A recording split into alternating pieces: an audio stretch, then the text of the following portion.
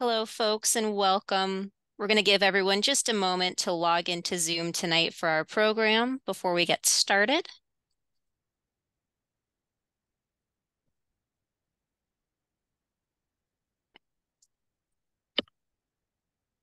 All right, so while folks are still trickling in, I am going to do just a brief introduction. Hello, everyone. Welcome. My name is Gianna. I'm one of the reference librarians here at the Chelmsford Public Library. And again, thank you all for joining us for tonight's Art on Thursday presents Andy Warhol's 15 Minutes of Fame. Pop artist Andy Warhol famously elevated everyday objects like soup cans to works of fine art. His paintings, silkscreens, and photography often focused on American consumerism, not just of products, but of celebrities and images themselves. This program will look at the abbreviated life, artwork, and enduring legacy of the artist who predicted, in the future, everyone will be world famous for 15 minutes. So to pass it on over to Jane, our presenter. So Jane O'Neill holds a master's in art history from Boston University and a master's in education from the Harvard University Graduate School of Education. She is a New Hampshire native and has worked at some of the state's most esteemed cultural institutions, including the League of New Hampshire Craftsmen, where she served as executive director, and the Currier Museum of Art, where she held the role of senior educator. Jane founded the Currier's Alzheimer's Cafe and led the tour program for the museum and the Frank Lloyd Wright-designed Zimmerman House. She has taught art history at the college level for more than a decade, most recently at New Hampshire Institute of Art. And if you're more curious about Jane's programs and more about her, please visit iamculturallycurious.com. I'll make sure to put that in the chat. Any questions for tonight's program, also throw those in the chat or the Q&A section at the bottom of your Zoom menu down there, and we can get to those at the end of the presentation. So without further ado, I'm going to pass it on over to Jane. Thank you so much, Gianna. And thank you everybody for joining us tonight. I just feel so privileged to have your time and attention. So thank you for being here. It's such a pleasure for me to put together these programs and to share them with you.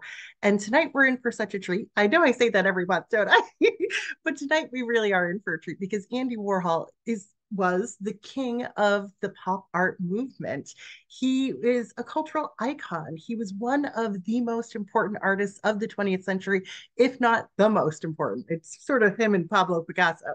So he was an artist who explored the relationships between artistic expression, celebrity culture, advertising, and his own identity as an openly gay man before the gay liberation movement. So there is so much to talk about when it comes to Andy Warhol. We could spend weeks on him, but I've tried to cram as much good information into this 1 hour that we have together. So let me give you a sense in terms of how we'll spend this hour together. We will be getting back to this lovely lady on the screen in just a little while. But here we have the artist himself standing in front of one of his silk screens. And I've sort of given our sections here fun little titles that refer to the way Andy Warhol worked. So he would start off with a template before making a lot of his work. And in this case, his template is really his early years. So we'll talk about how that sort of got his interests and his focus to sort of come together in the first couple decades of his life. Then we'll talk about how he launches himself, his career, his artwork in the commercial world, how he turns to branding when it comes to the world of fine art, and how he begins to brand himself. And then he brings production to scale, essentially, and opens the factory. His continuing fascination with celebrity and then later death. And then we will finish up with his legacy. Like I said, so much to cover here. So let's dive right into the template, his early years in this case. Andy Warhol was born Andrew Warhola. He was born in 1928 and he grew up in Pittsburgh, Pennsylvania. He was the youngest son from Slovakian immigrant parents. He had two older brothers, if I'm remembering correctly, but this is him probably around the age of 3 or 4, sitting on his mother's lap here. Now, his parents were very devout and they would actually attend Catholic Mass several times a week at a Byzantine Catholic church in the neighborhood. And this is the actual altar of that church. So you can imagine what an impression this space made on young Andrew Warhol, sitting in the space for hours at a time every week, absorbing the colors, the format of these painted saints, and all of these icons here. So this will certainly have an impact on his work later on. Now, as a young man, we can see him here probably as an early teen, and then around the age of 18 over on the right. As a young man, he had several struggles that he had to deal with. One of them was the fact that he had chorea, which is also known as St. Vitus's dance.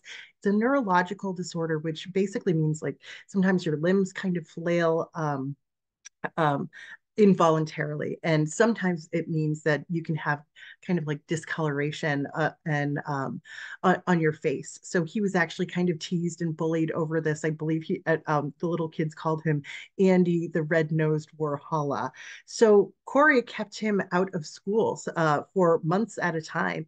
And that was a chance for him to really connect with his mother. She would buy him movie magazines where he would read all about the celebrities and he would play with paper cutouts. His parents very much supported his interest in the arts, even though he was growing up in the Great Depression. By the time he was 13 years old, they had bought him a camera so that he could continue exploring this interest. Now, unfortunately, his father died in an accident when he was just a young teenager, but that only served to really cement this strong relationship that he had with his mother. The image that we see over here on the right was taken by one of his brothers on the day before he started college in 1945. He went to what is now Carnegie Mellon University in right there in Pittsburgh. And when he went to school, he went to study essentially commercial art. I believe his major was, it was just that commercial art. And he served as the art director for the student magazine. So we're just looking at two examples of his student work. And I wanted to share them with you because it shows us that at this young age, he's been exposed to European modernism. He is showing us this kind of flattened, somewhat flattened perspective in the interior space over here on the left, this interest in certainly flattened figures here and patterning. This sort of reminds me of the fact that he was doing paper cutouts as a little boy. He was also very interested in dance, incidentally, while he was at school. So he earns his Bachelor of Fine Arts in Pictorial Design in 1949, and he is ready to take on the world. This is his launch, actually. He boldly decides, I'm going to move to New York City and pursue a career as a commercial artist. And good for young Andrew Warhol because he got a gig almost instantly for Glamour magazine. This is his illustration for an article appropriately titled "Success is a Job in New York." He's like illustrating his life in some ways, but he's shown us this fancy young lady who has climbed the ladder, is perched high above the city, and is kind of triumphantly smoking her little cigarette there. So we already get a sense that he can create these modern images, these charming, somewhat whimsical images, and this sort of becomes characteristic of his style while he's working. This is a sort of later illustration that he did, but it shows that even in his illustrations, he's certainly happy to integrate the actual logos and particular fonts of specific products that he likes. So we'll see that translates very much to his work as a fine art artist as well. But in terms of his commercial work, and he did do commercial work in New York City for really the better part of the 1950s. So when we're thinking about his work at this time, one of the things that he becomes particularly well known for is what's called the blotted line ink drawing. And this is a great example of what he was doing. And this is something that you could easily do at your own home if you have maybe some photo paper or some very shiny paper. Essentially, he does an ink drawing on that shiny paper. So that paper resists the ink and it's sort of resting on the surface. And then he presses that shiny paper into a regular sheet of paper, which absorbs that ink. It is a very rudimentary form of printmaking, and it gives us this really uneven Again, sort of a whimsical line here, especially if you're illustrating a unicorn, for example, over here. And this became a very popular style at the time. And he, like I said, he really mastered it. He was also pretty well known for illustrating or drawing shoes. He worked very closely with a shoe designer named Israel Miller, and he loved to do these shoes. And Israel Miller loved what Andy Warhol produced for him too. He said the bow was always in just the right place. Now, apparently, Andy Warhol um, felt so confident about these shoes that he was making that he apparently sent one of his shoe drawings off to the Museum of Modern Art. We don't know exactly which shoe drawing, but it could look a lot like this blotted ink line drawing that we see over here on the left. And here in 1956, well, we see the rejection letter. Here he was so confident in his work as a young man, still in his 20s. He submits a work for consideration to enter into the collection of the Museum of Modern Art, and they say, no thanks. I'm sure they're sort of kicking themselves over that one. But we see at this sort of fairly early stage in this young man's life, he is thinking about making the leap from commercial art to fine art. And so it's not a one-shot deal for him. He has to kind of struggle to break into that world. Now, he has some added support in his life because just a few years after he moves to New York City, his mother, Julia, ends up moving in with him, I should say. So they're sharing an apartment, and apparently they shared this apartment with 25 cats. Now, it's really hard for me to imagine living with 25 cats in New York City. But his mother was also an artist in her own right. And so one of the things that Andy Warhol was doing as a young man in his 20s to kind of make a name for himself and probably make a few extra dollars was he was self-publishing these little art books. And this is one about cats. I believe his mother um, uh, did did the writing in these books. And you can see these are hand colored books that they were creating, which sort of added the value to them. And Andy Warhol did something really smart when it came to the hand coloring of these books. You know, to do it all would be so much work. So what he did was he assembled his friends at this now very famous cafe called Serendipity 3 in New York City. And he basically had his friends doing the hand coloring in almost like a factory setting, you know? So you just go down this factory line and one friend would color this cat, the next friend would color the next. And it's so fascinating for me to think of him creating a factory out of his friends so early on in his career. It's also really interesting to consider, too, that this cafe was frequented by celebrities, including Marilyn Monroe, who we know becomes a pretty central to Andy's focus in not too short a time. Now, I've been referring to him as Andy or Andrew Warhola this whole time. That was the way he presented himself to the world. It really wasn't until he kind of carved out a niche for himself in New York City that he dropped that last A in his name. So he just becomes Andy Warhol. But really, at this time, he was known as Raggedy Andy. He would walk around the street, the city in this kind of frumpled suit with a little bow tie and the glasses, and he would go from like editor to editor and submit his work or solicit opportunities. Now, even though he was finding this success, there are all sorts of wonderfully embarrassing stories about him at this stage of his career, too. He told one that included where he went to go meet with an editor and he took out this little leather portfolio that he had to show examples of his work. He unzips it, and apparently a cockroach came walking out of his portfolio. He said that the editor took pity on him and offered him a job from there. So, like I said, he was doing well for himself, but he longed for something else. And now I mentioned at the start of the program that he was openly gay. And so, as he's thinking about breaking into the world of fine art, one of his first forays into doing that, besides submitting work to the Museum of Modern Art, was he presented a solo exhibition in 1956. So, that same year that he submitted his drawing. And this solo exhibition was called Studies for a Boy Book. And essentially, they were sketchbook drawings of sort of homoerotic sketchbook drawings of young men, and a lot of them were male nudes.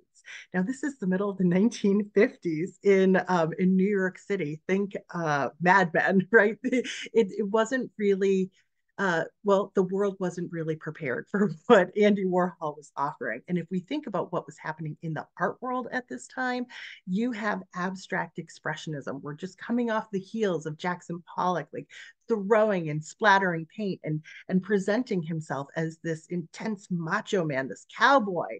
And then along comes Andy Warhol, who seems so effeminate. He's the opposite of so many of these abstract expressionists who seemed really powerful and visceral in so many ways.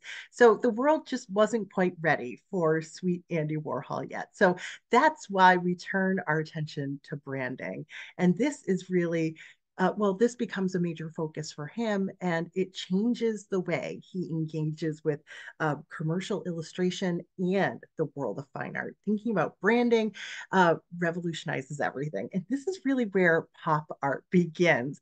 Now, most people think of Andy Warhol when they think of pop art, but he did not start the movement. It actually started over in Britain, but he is synonymous with it because he really had this this way of bringing together the ideas of using logos and symbols from mass media, from popular culture, and integrating them into his work. So we're looking at three examples of his work around the subject of Coca-Cola, and these were done just between the years of 1961 and 1962. So we can see a big difference in terms of how he's approaching this subject. This evolves very quickly over a short time. So, in terms of Coca-Cola, why would you choose Coca-Cola? He loved the idea that Coca-Cola was the same, no matter where you got it and no matter who you were. If you were the president, you'd be drinking the same kind of Coke as, like, a homeless person on the street. So that uniformity is something that he really appreciated. So as he begins to think about uh, sort of combining commercial illustration and art, we can see that he has painted a Coca-Cola bottle. And there's all of this evidence of the artist's hand here. And there's quite a bit of expressive sort of gesture in his painting here. And he even obscures the label, the logo to a certain extent. We very much see and understand that this is an artist sort of playing with and considering the subject of Coca-Cola. But then he turns this all around. He creates this 6 foot tall painting of practically the same subject, and now it looks like a commercial illustration. The evidence of the artist's hand is completely gone. And of course, this level of polish, this level of finish is something that artists have aspired to for centuries, but usually not for commercial purposes. So he's kind of turning himself into a machine here again. And then he takes it one step further by using the silkscreen process to create these stacked Coca-Cola bottles, which almost look like something that you'd see in the freezer or in the refrigerator at a grocery store, or something that you'd see printed on cheap tabloid newspaper. And so some of these Coca-Cola bottles are, they're not printed entirely. They're slightly obscured, but they're still discernible here. So he's kind of playing with the very notion of the ubiquity of this product and how recognizable it is. And of course, these are themes that he goes back to again and again and again throughout his career. Now, if you're not the biggest Andy Warhol fan, or if you're sort of just getting familiar with pop art at this very moment, you might be thinking, how is this art? He's just making illustrations of a product. How is this art? Well, he is standing on the shoulders of the geniuses that came before him in the 20th century. So hat tip to Marcel Duchamp, who in the first decades of the 20th century was really pushing the boundaries of what people considered to be art. And he did this most famously with this sculpture, a ready-made sculpture, meaning he did not make this. And it is, in fact, a urinal, but it's something that he chose to put on display in a gallery setting. He did not alter it at all. He just picked it. And he actually signed a fake name to it and dated it. And by doing this, Marcel Duchamp forced everybody to consider that perhaps art is not about something you make with your hands, or it doesn't have to be something you make with your hands. Art can simply be a novel idea. And that was something that galvanized Andy Warhol. In fact, Andy Warhol went on to collect quite a bit of Marcel Duchamp's work. So this is kind of the concept that Warhol is working with. And it's interesting to say that, or interesting to note that Andy Warhol once said, art is what you can get away with. So that brings us ultimately to those famous Campbell soup cans, the product that is probably most closely associated with Andy Warhol. So these are 32 cans here, done in 1962, and it's really the early 1960s where we see this breakthrough into um, pop art proper. So he painted these. He used a systematic process in order to do this, and it was multi-step. He would project the image, trace it, paint it, and then stamp it. It's that little golden fleur-de-lis at the bottom. This was something that he stamped on there. And you'll notice too, of course, we've got all the different flavors here. So once again, it looks like a commercial illustration. It's very hard to see the hand of the artist when you're looking at this. And you might be thinking, why Campbell soup cans, And the most realistic answer that I have for that is supposedly he ate a lot of Campbell soup during his lifetime, but it's also this this very low cost product that was mass produced and mass consumed and sort of ubiquitous in American culture. So I think that probably played a big role in terms of why he chose this as a subject matter. So when you look at Andy Warhol's Campbell soup cans, I have a feeling that that maybe emotionally you're kind of falling flat right now. I doubt anybody is sitting at their computer screen right now just weeping at the beauty of the Campbell soup cans, because this isn't really about the talent involved or the skill involved, or even so much about the creative expression of the artist, right? This isn't any sort of high minded or elitist subject. Instead, it's really just him pushing us to consider maybe the definition of art is a little bit broader than what we thought of it as than what we thought of it before. And Andy Warhol was still so young when he came up with the idea of the Campbell soup cans. Here he is. This is like such a reminder. He was like practically a boy as he's pushing these boundaries. And the Museum of Modern Art held a symposium on pop art. And basically, everybody's kind of fighting about the definitions and where it's going and all of that. But his name was at the center of the drama at this symposium because nobody could really believe what he was doing. He was like capitulating to consumer culture in such a brazen way. And nobody fully understood the why and the how of it. When he was asked direct questions by reporters, he would always kind of hem and haw and do a lot of I don't know, and be a little opaque in terms of his mission here. Now, I wanted to share with you just a few other Campbell soup cans that I find to be really fun. This is one with a torn label, and this just like this viscerally takes me back to my childhood and eating Campbell soup cans. And there's always one with a torn label, and you go back to the sensory experience of what it was to tear that label. But how perfect that he strove so hard to create the perfect Campbell soup cans, but he's also willing to damage and destroy it too. And then over on the right, an example of his silk screens from later in the 1960s with these really bright colors. In fact, those bright colors inspired Campbell Soup to do a specific 50th anniversary label, the 50th anniversary of Andy Warhol's Campbell Soup paintings. And they issued this just for the Target big box store, but they put Andy Warhol on the can and a facsimile of his signature there. And I think Andy Warhol would have loved the idea that his imagery was literally being mass consumed. It's all coming full circle there. Now, from the Campbell soup cans came the Brillo boxes, and we see him here posing with the Brillo boxes. And these were familiar grocery market staples too. They were cardboard boxes filled with steel pads for cleaning your dishes. And over here, Andy Warhol and his studio recreated these boxes with not with cardboard, but with plywood. and they just recreated the labels using house paint and and stencils.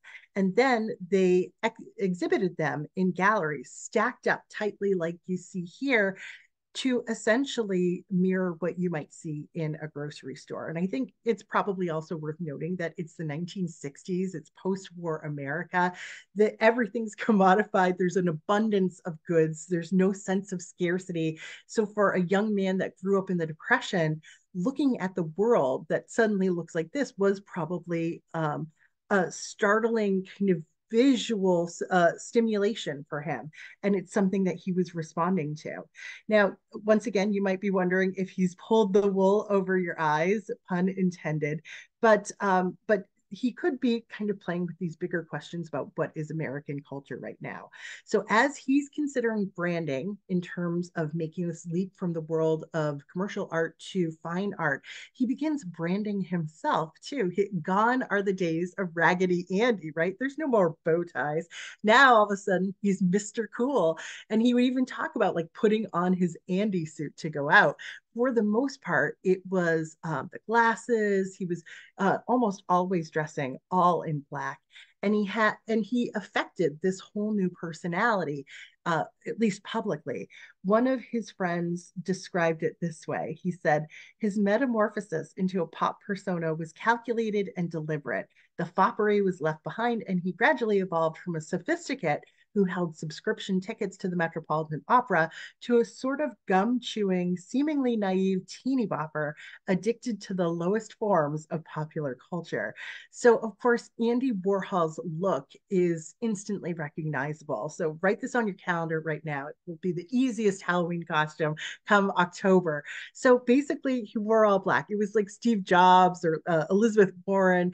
It's almost like he was somebody who devoted all of his creative thinking to things that were way more important than putting together a stylish outfit. And then, of course, he becomes known for the wigs later on. And these photos here, too, sort of showing that evolution, are also a good reminder of how self-conscious he was about his own appearance. You can see some discoloration in his skin here, too, from that childhood disease. Obviously, he had a receding hairline, which is why he started playing with wigs, too. So that will sort of come back up again as we move through the program tonight. So we see him kind of launching himself. He's branding himself, and now it's time to, like I said, bring the production to scale. And that's why you would open a factory, right? It's time to make some real money. And Andy Warhol said, being good in business is the most fascinating kind of art. Making money is art, and working is art, and good business is the best art.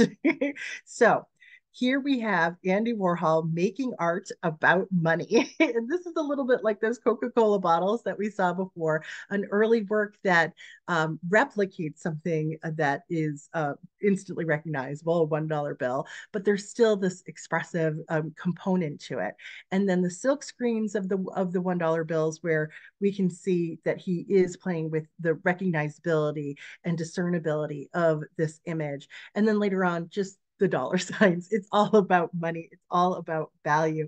And even though it's easy to say, okay, well, he's just doing the same thing that we saw with the Coke, this is a little bit different. This isn't a grocery store commodity. This is essentially Andy Warhol creating works about that are about the very value of the things that he's creating. He is essentially painting his paychecks as he's painting money. So he would say that this is a subject that he was truly passionate about. Incidentally, this other version of a $1 bill that he created in 1962 recently sold for more than $32 million. I think Andy Warhol would have been so proud if he knew that that was was to become of his $1 bill here. So Andy Warhol had a pretty sort of flippant idea about how his artwork related to money and how his patrons might think of collecting his artwork. He said, I like money on the wall. Say you were going to buy a painting. I think you should just take that money, tie it up, and hang it on the wall. Then when somebody visited you, the first thing they would see is the money on the wall. So why not just paint the dollar sign and make it clear that somebody spent a lot of money for it, essentially. So this is an exhibition of his dollar sign works from 2004. Now, where was he doing all of this? Let's turn our attention to where the money was being made. This is a 1966 photograph of Andy Warhol in his studio known as the Factory or the Silver Factory, because you'll notice that it is completely covered in aluminum foil. And you might be thinking, why would he do that? Well, of course, the silver color, I think, sort of references a factory setting and mass production. And the foil itself was cheap and mass produced too. So I'm sure he enjoyed it for that reason. So the factory was founded in 1962, and it had three different locations over about the next 2 decades. So it was like an institution there for some time. And it wasn't just a place where artwork was made, it was a gathering place too. So legendary parties at Andy Warhol's factory. And if you're searching for him in this crowd, I think this is him back here with the sunglasses on.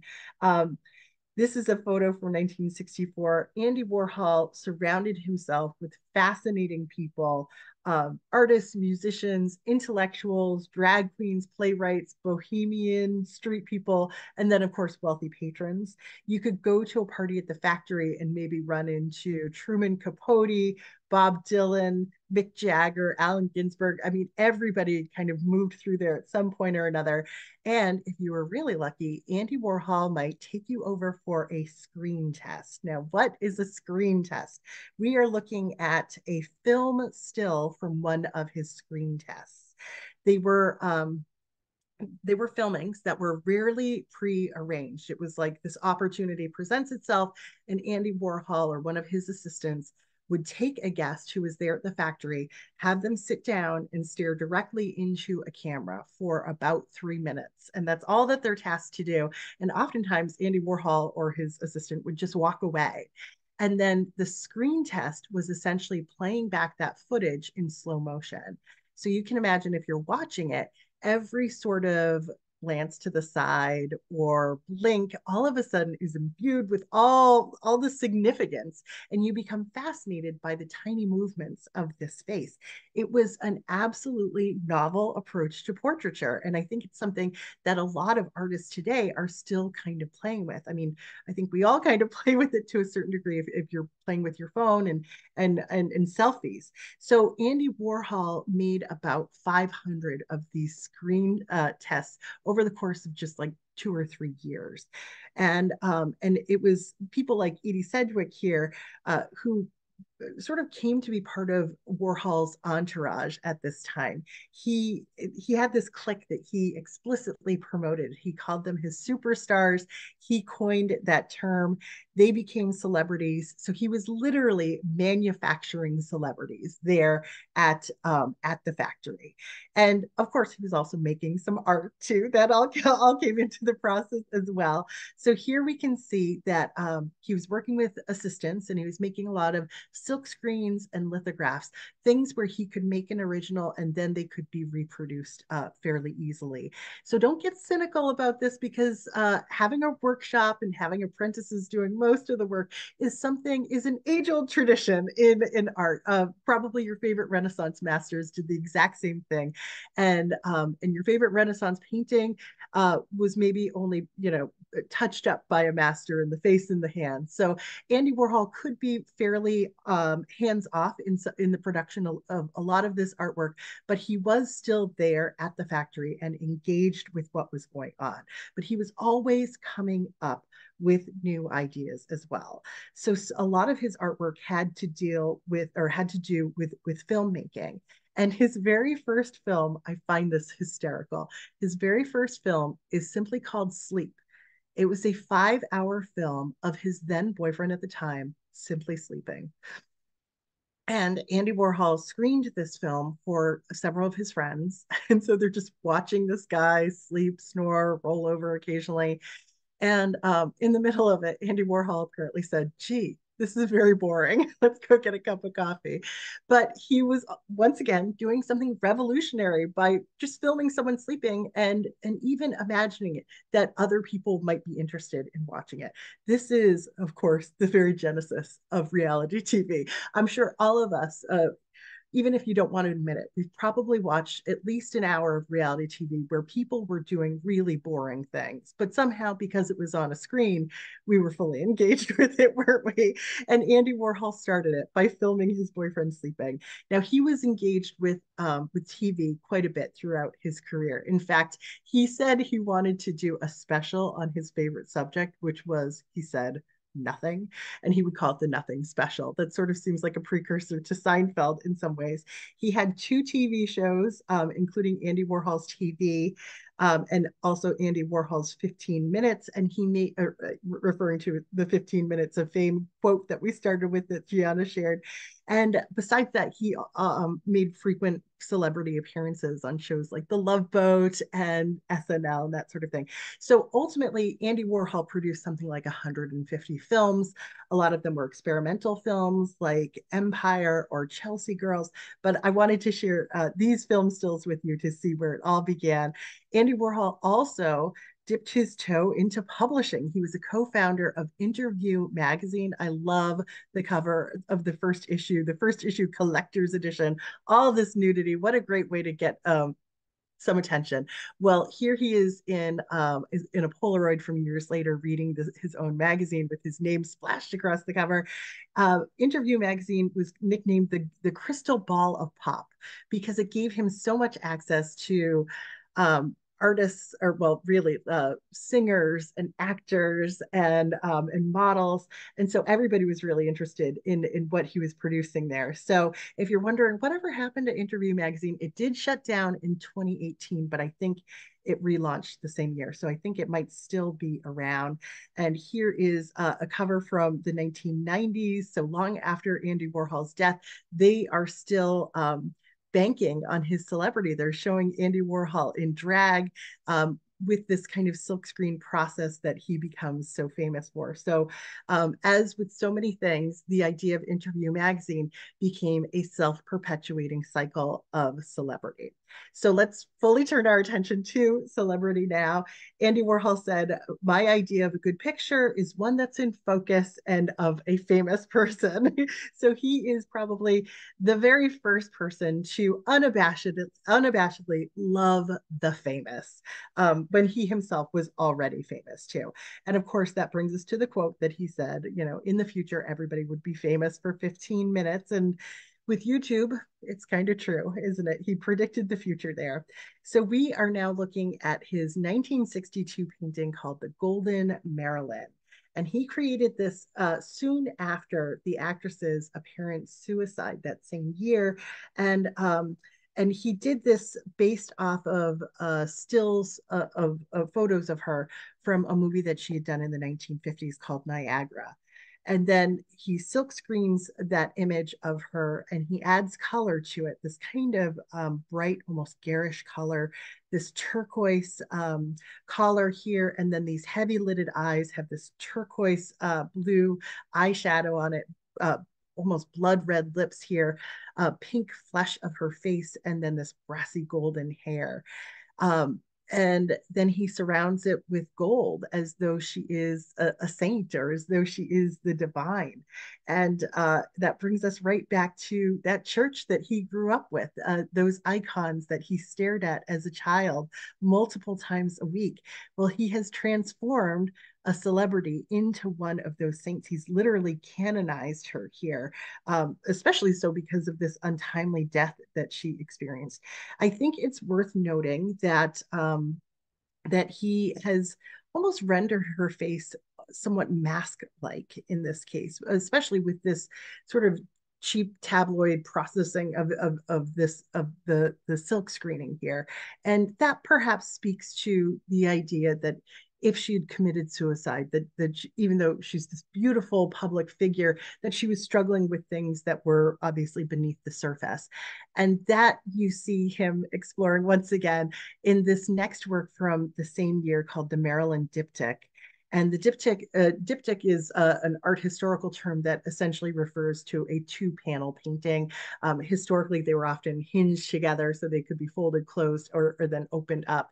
And so those two panels oftentimes have a relationship to each other. Here, he's replicated that same golden Marilyn a number of times. And then there's like a ghostly image of that Marilyn over on the right here in black and white. So he's playing with that notion of the mask and the general recognizability of this woman. And you know, in some places she's almost indiscernible, but she's become commodified, obviously, like the Coca-Cola bottles or like the Campbell soup cans in so many ways. But I think it is also interesting that he is playing with this especially sultry image of her and trying to play up just how sultry she is, knowing and balancing off this this sad aspect of her life, the struggles that she was dealing with kind of behind the scenes there. So silk screening here, I haven't mentioned yet, is a printmaking process. It's something that was usually reserved for the world of commercial art. Andy Warhol didn't invent it. He wasn't the first fine artist ever to use it, but he is the person that that really employs it to such an extent, to such an extensive uh, uh, uh, to such an extent as an artist. So each one of these silk screens is considered an original work of art. Okay, so he continues on with pop culture, with the celebrities that he loves. He turns his attention to Liz Taylor. And once again, we can see him not really attempting to align the different registers here in terms of the silk screen. He's not trying to perfectly place the red on her lips or the turquoise even over her eyebrows here. Somehow, just the red lips and the blue eyes are enough to signify just her femininity, her sex appeal here, and so the black areas of this silk screen again are printed as though it were a cheap tabloid newspaper, and so we get this very rough sense of who she is here.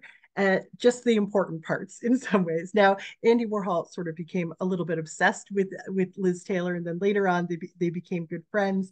Andy Warhol said, "I love Los Angeles. I love Hollywood. They're so beautiful. Everything's plastic, but I love plastic. I want to be plastic." He also said he wanted to be a machine at one point too.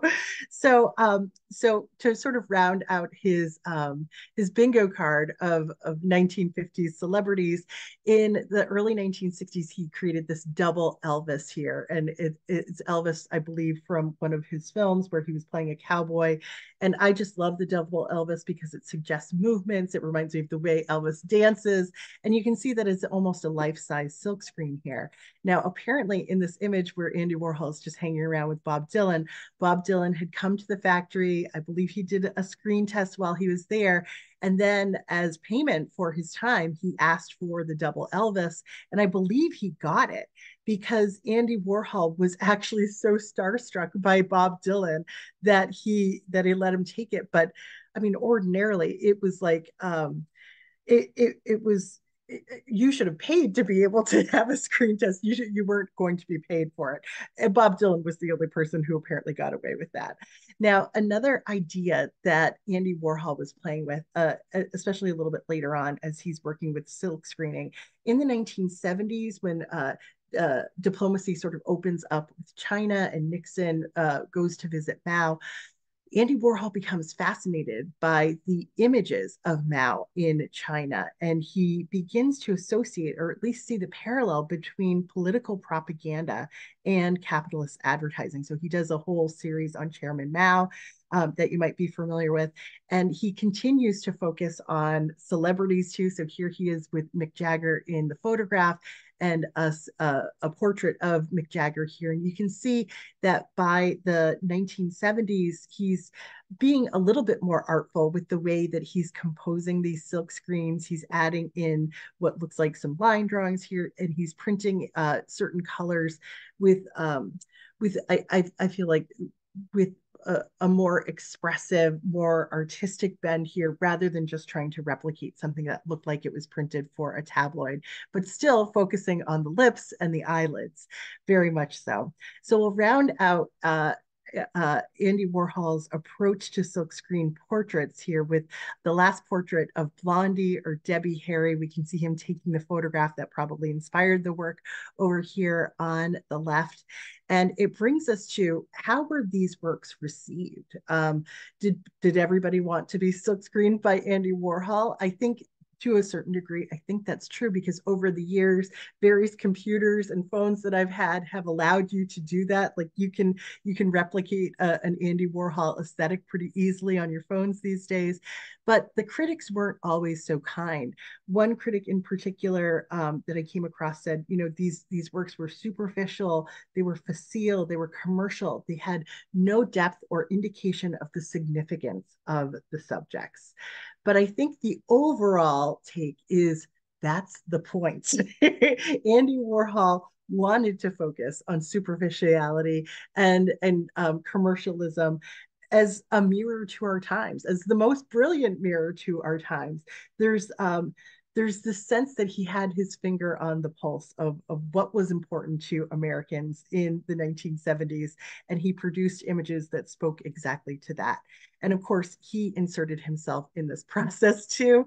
Move over Kim Kardashian. It was actually Andy Warhol who was the king of the selfies. So we can see various photographs that he took of himself over the years, starting with the 1960s, where he looks like hipster off the street today, into I believe this is from the 1980s.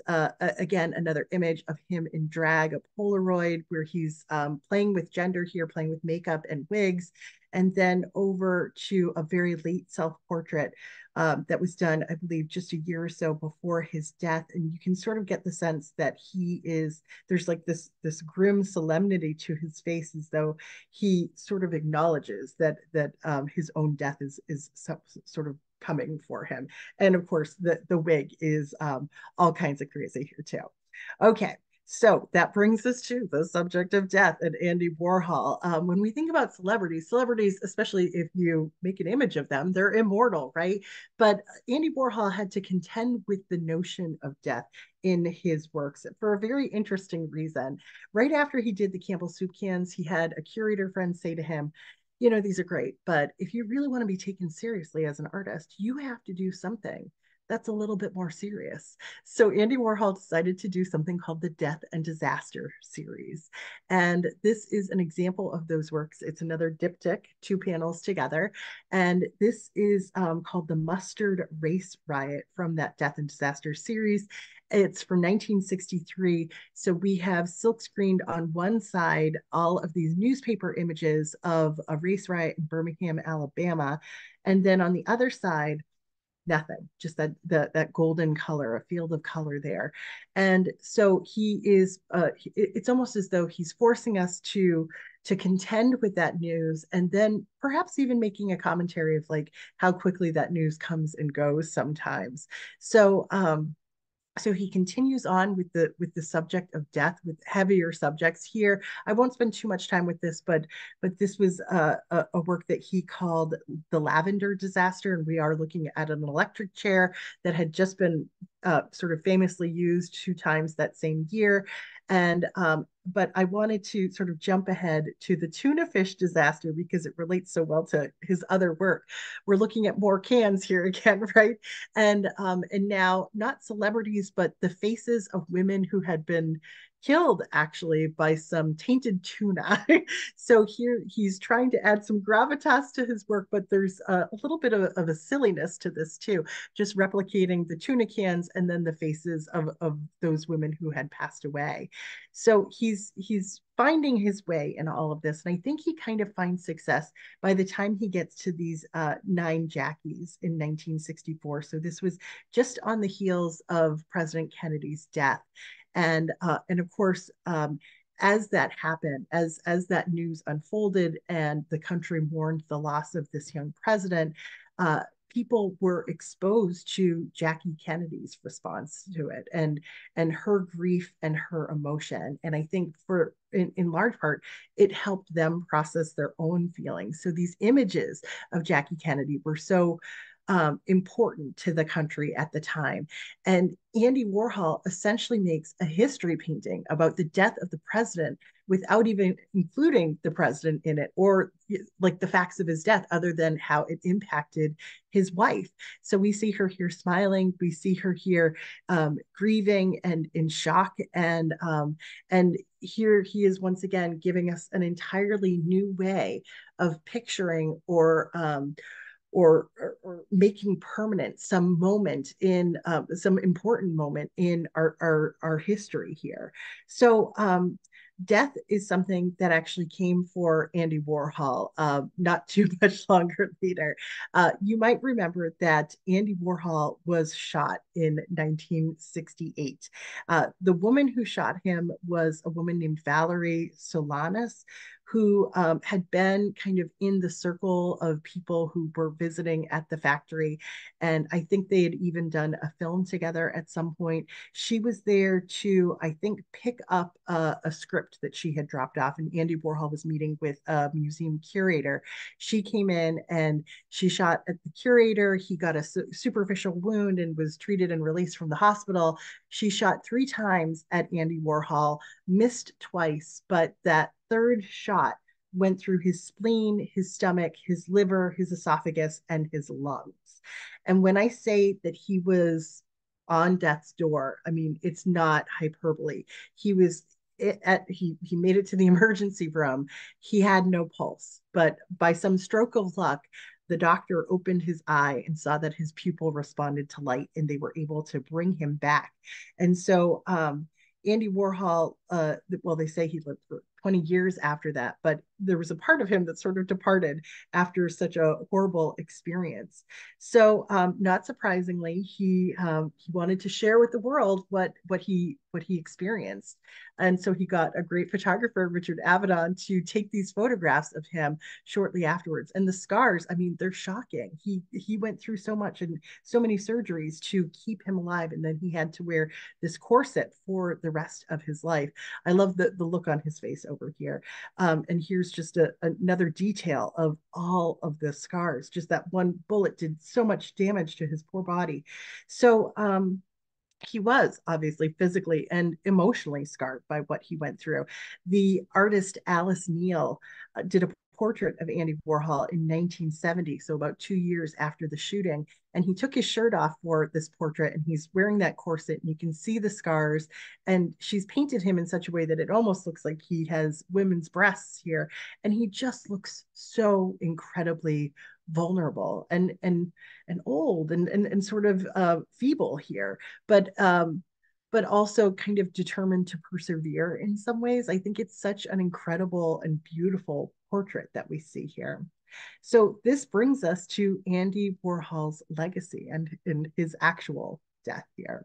So one of the very smart things that he did towards the end of his career, I mean, I don't think he was as interested in, going out to Studio 54, but he became very interested in younger artists and supporting the careers of younger artists. And sort of like Oprah, he would choose people. He would choose people who were interesting and worth people's time. And that just catapulted them to stardom, including Keith Haring over here on the left and Jean-Michel Basquiat, who we see over on the right. And these were essentially 2 graffiti artists that became international superstars, really. And then Andy Warhol very smartly began to collaborate with them, to make artwork with them. This is a publicity still related to a collaboration that Warhol did with Basquiat. Now, Basquiat died at the age of 27, so young, but it's because of this relationship really with Andy Warhol that we still remember his name, or that work like this by Basquiat recently sold for $110 million. Really, very few graffiti artists go from anonymity to a superstar status and then to record breaking auction prices without the help of a superstar like Andy Warhol. So let's turn our attention to Andy Warhol's death and end of life. So I've just inserted one of his silk screens here appropriately of a skull. Now, Andy Warhol died in 1987 at the age of 58. Now, according to news reports, he'd been making a good recovery from like a routine gallbladder surgery, but he died in his sleep after a post-operative irregular heartbeat. So after his death, he was brought back to Pittsburgh for his burial. And of course, this was a star-studded event too. Yoko Ono spoke at his funeral. And then Andy Warhol was laid to rest beside his mother and his father. Um, Today, the Andy Warhol Museum, which is located in Pittsburgh, is one of the largest museums in the United States dedicated. It is the largest museum in the United States dedicated to a single artist and one of the most comprehensive single artist museums in the world. There are thousands of works of art on display. A lot of the funds that were raised for this museum were came from the auction of Andy Warhol's actual possessions. And that also started a foundation called the Andy Warhol Foundation for the Visual Arts Program, which still to this day is one of the greatest funders of artists in this country. They recently gave away, I think, $4 million to 20 different artists across the United States just this year. So that's a really important legacy that I think his family should be so proud of. And of course, when it comes to auctions, he is like the bellwether for the art market. And I'm sure you probably heard that just 2 years ago now, this image shot Sage Blue, Maryland from 1964 sold for a record-breaking $195 million. It's really hard to believe. But if Andy Warhol's selling, basically the rest of the art market's doing pretty well. He was only 36 years old when he made this. So it brings us to the very end. We end with the idea that this poor boy from Pittsburgh who grew up in the Depression was able to make it as a success in New York City. He went on from that to revolutionize the art world, to become a worldwide superstar, while in the process supporting the careers of other artists. He was an indisputable success. He balanced commercial and entrepreneurial endeavors with avant-garde and underground work. He lived a life that was very true to who he was, and it's probably the reason why people still go to his grave and leave tomato soup cans for him to this day. Now, the most appropriate tribute to Andy Warhol is the fact that there is a camera on his grave that does a live feed to the internet 24 hours a day still. So it's just the perfect way to honor a man who made a 5-hour movie about sleep, but also the perfect way to extend Andy Warhol's 15 minutes of fame. So I will end there now, and I welcome any questions or comments you have about Andy Warhol. Thank you very much, everyone. I'll start going through the Q&A here too. Deborah says, did Andy Warhol get permission to use these brands in his art? Deborah, I should know that, but my hunch is no. um, he was just trying to make this very bold leap, but probably not surprisingly, these brands began to collect him. I think the Coca-Cola company owns something like 15 or 20 of his paintings now on the subject of Coca-Cola. So he did it well enough that he didn't get in trouble. Steven says, too bad he was not alive for Princess Diana. You're right. He would have canonized her too. Great comment, Stephen. Diane says, were there copyright issues with his pictures of living celebrities, or did he get releases from those celebrities? Did they get any royalties?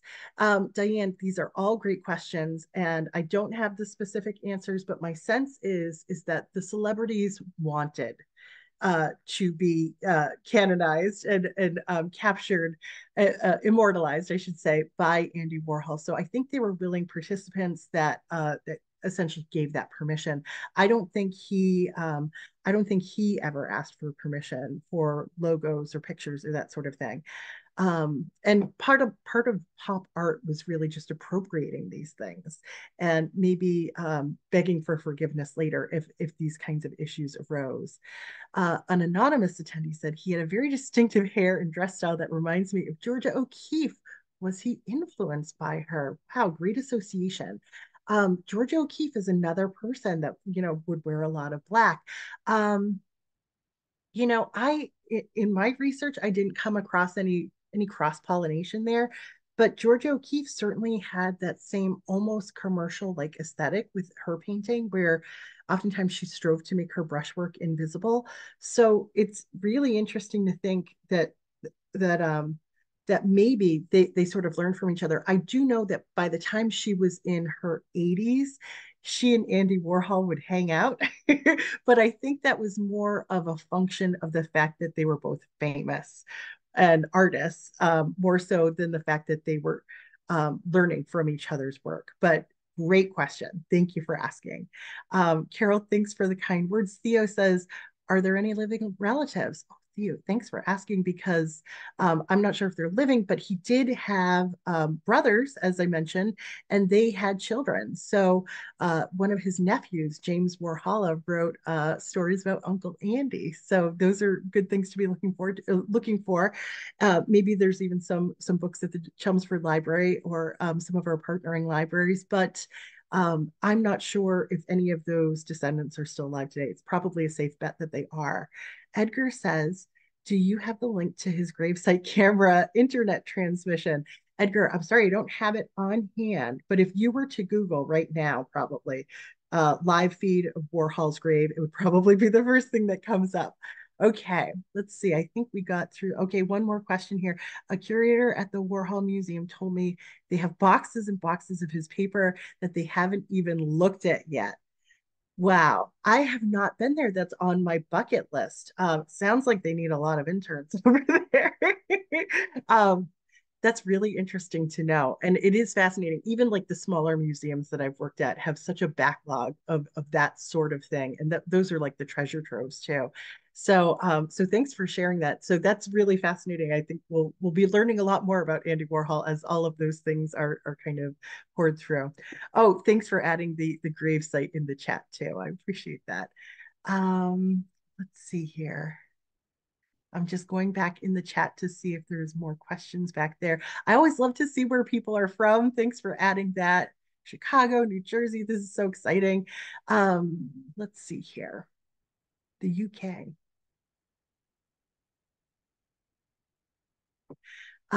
Oh, and then Melvin adds that Andy Warhol was doing the starving artist tactics as a professional. That's really interesting insight. Obviously, I don't remember much of Andy Warhol from like my childhood, but it's interesting. It's always interesting to me to hear from people. What were their impressions of him when Warhol was alive. Melvin says, amazing how he did branding before that was a thing. When you think Warhol, a very specific image comes to mind. Arguably, he influenced manga production. Manga is created as a sort of conveyor belt fashion with a number of assistants doing the bulk of the work. That's so interesting. Actually, next month's artist, if you're going to come to next month's program, Kehinde Wiley, really, and he did the famous portrait of President Obama. Really interesting in terms of the assistants and how they contribute to his work. So this is like an ongoing issue in the world of art. But branding, yeah, I mean, he had this foresight. It's like he understood the zeitgeist really of what was happening in America and what an influence that he's had. I think our awareness to and maybe even appreciation of branding today, I mean, it all comes from him. Lisa's here. Hi, Lisa. Lisa says he challenges the notion of iconography from religious icons to his symbology of home. Brilliantly put, Lisa. I love that. Thank you for contributing that. And yes, you just beautifully tied everything together there. Camus is considered to be an existentialist writer, but Warhol came up with the popular look of self-labeled existentialists in France in the 1960s. I wonder if art schools address the business side of art. Um, uh, they touch on it. It's very interesting. With the art schools that I'm familiar with, it's always offered up as a piece of it. But I think Andy Warhol was probably just as interested in the business side of it than the art making side too. Let's see here. Um, Lots of questions about did he get permission? I do not think he did. Um, and Lisa adds too, given how much he alters the reference image too. Thanks for adding that, Lisa. And Jeff, you're asking if I could explain the silk screening process. I would be explaining it very badly, I think, but I think there's wonderful resources. And for me, I'm such a visual person to like watch someone on YouTube like how to make a silk screen. That would probably be your best bet because I'm afraid I would explain it pretty badly. Um, okay. I think did he dye his hair white? Alice asked. Alice, he started wearing, I'm not sure if at an early age he started to dye his hair white, but at a pretty early age he started wearing a wig. So it might have been a wig. Even before the wigs got very wild, he was wearing some hair. Okay. Um, Oh, Diane asked, do I know how many silk screens in total he made? Whoa, it's a huge number. I don't know offhand, but that's a great question to try and track down. It seems as though there's um, uh, an unlimited number. And Prachi asks, what do I mean to make the brushstrokes invisible? I'm so glad you asked for clarity on that. Um, it's really this idea. Okay, so if we're thinking about making the brushstrokes visible, that would be like French Impressionism, like just blotting it and making the brushstrokes invisible means creating the seamless effect of, let's say you're doing a portrait, like the seamless effect of perfect flesh, of the textures of somebody's hair or of their sweater, something like that, to almost make something look photographic. And certainly artists were striving towards that even before photography existed. Uh, um, and then it becomes a whole different thing when we're talking about commercial art too. So I'm glad you asked for clarification there, and I'm sorry I didn't make that clear as I went along. Um, Let's see. I think I got to most of these. And thank you everybody for your kind words. Benita asked what happened to his studio. Oh, Benita, forever ago, I had been looking at that. Um, I think people in New York City like do travel around to the different sites just to like go to like those doorsteps. But I think the studios have long since become other things, if I'm remembering correctly. Any thoughts on Jeff Koons carrying Warhol's mantle? Yeah, he's probably the best person doing that these days, or one of the best people. I think we just about covered all of it, Gianna. And thank you everybody for the very kind words. And again, for being with us tonight. I very, very much appreciate that. Awesome. Yes, so I see a couple people have asked if this was recorded. So yes, the presentation was recorded. All of you that have registered will get an email with that recording. So take a look in your inboxes for that sometime tomorrow or hopefully early next week, if not that. Um, and again, thank you all so much for joining us tonight. Jane, thank you again for a great presentation. I look forward to seeing everybody back, hopefully for next month for February Black History Month. Kehinde Wiley, Color and Splendor. And that's going to be February 29th at 7 p.m. So please register for that as well. Thank All you right, so much. everybody. Have a good Have a good night. night.